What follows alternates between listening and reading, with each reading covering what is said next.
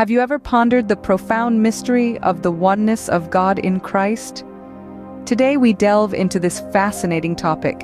Imagine a solitary light source in a room full of objects. Each object is touched by the light, yet the source remains singular.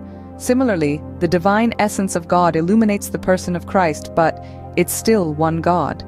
Like light, God's oneness permeates Christ, undivided and pure. This divine mystery of oneness is at the heart of our faith. Diving into the depth of this mystery, how do we understand the oneness of God in Christ?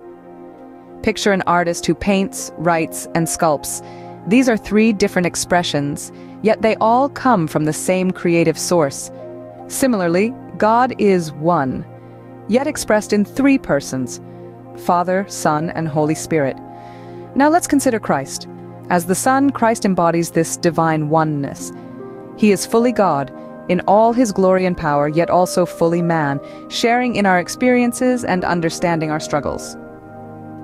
Imagine a mirror that perfectly reflects the sun. Even though the mirror isn't the sun itself, it still shines with the sun's brightness.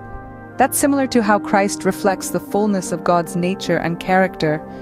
He is the mirror that perfectly displays God's love, grace, and holiness. In Christ, we see the fullness of God's nature and character.